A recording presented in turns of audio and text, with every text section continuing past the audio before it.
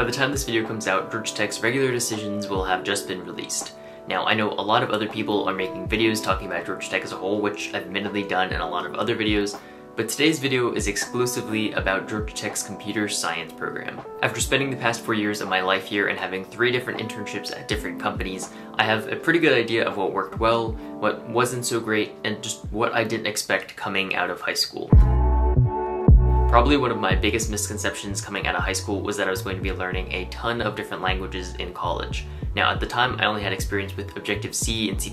and I knew there was a lot more depth there to be explored, but I figured by the time I graduated, I'd have experience with a ton of different languages, and maybe I'd have 8 to 10 languages that I would have learned through college. The truth is, the majority of my classes at Georgia Tech have been in Python and Java, and not much else. I did get a little bit of experience with assembly and C from one class, and I was briefly in a club that was focused on learning Swift, but really in my classes I didn't learn anything about C++, C#, HTML, CSS, JavaScript, or really any other language you could think of. Interestingly, despite never formally learning it, I used C++ for the majority of my interviewing, at least when I had the choice. I also did an internship entirely in C#, and I also taught myself Swift on the side so I could develop iOS applications. And I think the broader theme that I'm trying to get at here is instead of focusing on the syntax and learning a whole bunch of languages in college, Georgia Tech's program is more so focused on teaching you the important concepts while also teaching you a little bit of Python and Java along the way. So even though you will learn the basics of Java and Python in the computer science program here,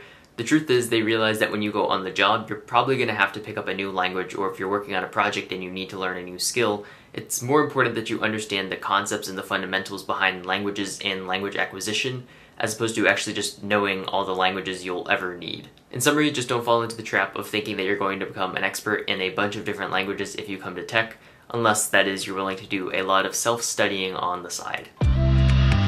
As a lot of you probably know, Georgia Tech's computer science program is built on something called Threads, which essentially just lets you specialize in 2 specific areas of computer science. I've talked about this more in other videos. I chose devices and intelligence, which definitely had its pros and cons, but there was one overarching aspect of the Threads program that I did not like. By committing to 2 specific threads, which I think you have to do by some point in your sophomore year, you're essentially closing yourself off from a lot of the different types of computer science classes that Georgia Tech has to offer. The idea is that this lets you focus on the areas of computer science that you really care about so you can dive more deeply into them, and I do think the Threads program lets you do that. But at the same time, there were a number of computer science classes that I was interested in taking while I was here that I never ended up getting to take simply because they didn't fit into my coursework. CS majors do have some electives, so it's possible I could have taken some of these classes, but the issue is in classes that have a limited capacity, you're going to be second in line to anyone who actually needs to take that class for their thread. So if I don't actually need to take that class to graduate and someone else does, I'm probably not going to be able to get into it. Overall, I do have a positive impression of Threads, and I think the program is well run, but just realize that you're going to lose a little bit of breadth and flexibility in your degree at the expense of going more in depth into the things that you really care about. This is by no means a dig at Georgia Tech, but what I've discovered is that the assignments you work on here by no means can match the scale of what you'll work on in the real world once you actually get on the job. You'll learn the fundamentals and important concepts of working in small teams, but the truth is the scale of the assignments here is so much smaller than anything you'll be working on in the real world, where there's a lot of challenges associated with understanding and contributing to huge systems. The largest scale project that I ever worked on as part of a class was something called Junior Design. Essentially, you work in a 5-person team over the course of 2 semesters with a client who has an idea, and your job is to convert that from concept to reality. Depending on who you are, this likely sounds more exciting than it actually is. Now, I do think this was an important experience, and I do think I got a lot out of doing it, but it's also going to largely depend on the team you're working with and the client you get. Our team ended up making a relatively basic Android application for our client, which he seemed happy with, and we did get experience with Agile in the process, but I really do think we could have taken more away from that class. I should mention here though that if you really want to get experience in a large-scale project, there are a number of computer science clubs on campus that could help you do just that. For example, I spent a semester with the RoboJackets, and that was a great experience for getting to work with some real code that actually gets applied to a real project, so I would definitely recommend to anyone who thinks they're not getting quite enough out of their classes, go join a club like that and you'll get a lot of experience working with a larger code base.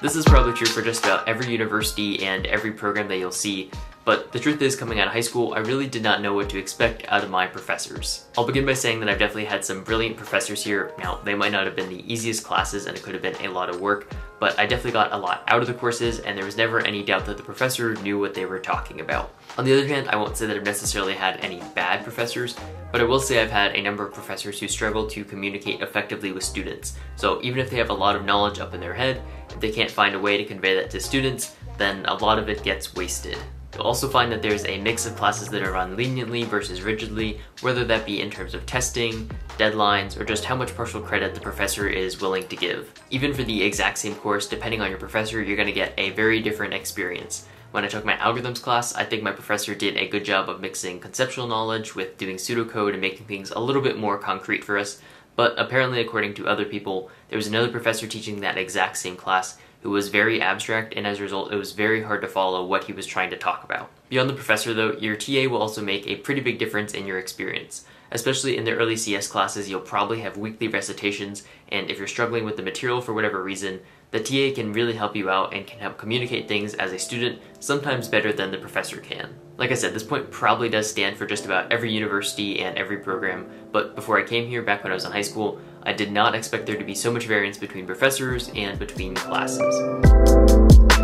This point is a bit different than the other four because it doesn't focus on the curriculum and the coursework. It's really just about Georgia Tech's College of Computing as a whole. Something I definitely did not take advantage of enough during my first year here was all the resources that are available to students who are looking for internships, co-ops, and jobs. At least in pre-COVID times, there would be a different company in the lobby of the COC pretty much every day for months at a time, and you can picture this as a mini career fair every day where you get to talk to one specific company, get your resume in their hands, and just get some experience talking to a recruiter. I didn't do this at all my freshman year for literally no good reason, but I did go to the career fairs that are specifically for the College of Computing. Beyond that, there's a ton of other resources available, whether that be interview prep sessions, resume reviews, workshops, or company office hours where you get to sit down with a recruiter, talk to them for 15 minutes about your resume, and honestly, I think that was a big part of landing me my second internship. There's a lot of other resources and things that I could talk about here, but long story short, if you're willing to take the initiative, Georgia Tech's College of Computing gives you a ton of opportunities when it comes to landing an internship or a job. Alright, I know there's a lot of things that I could have touched on here that I left out, so if you have any questions, feel free to leave those down in the comments below. I'm generally pretty good about answering.